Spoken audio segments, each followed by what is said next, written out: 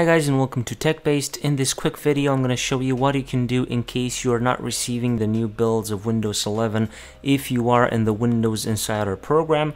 So basically Microsoft recently launched their new build 22K.65, but some of you said that you didn't receive that new build in Windows updates through the Windows Insider program, and in this video I'm going to show you what you need to do in order to get all the new builds if you're on the dev channel in Windows 11. All you have to do is to click the start menu or the search box and type in here settings.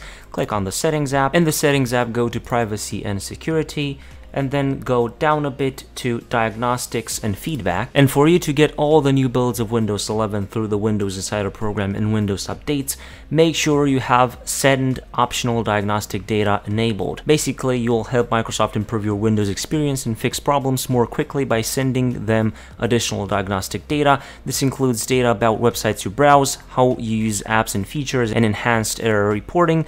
Basically, you should not worry a lot about these optional diagnostics data that you send to Microsoft. I'm going to leave you in the description down below a full documentation from the Microsoft website which explains you what is and what Microsoft does with all the data that they collect from you. So you should not worry about that. But if you worry about that, just go in the link down below and check that for yourself. Basically, they say your device will be equally secure and you will operate normally even if you choose not to send optional diagnostic data.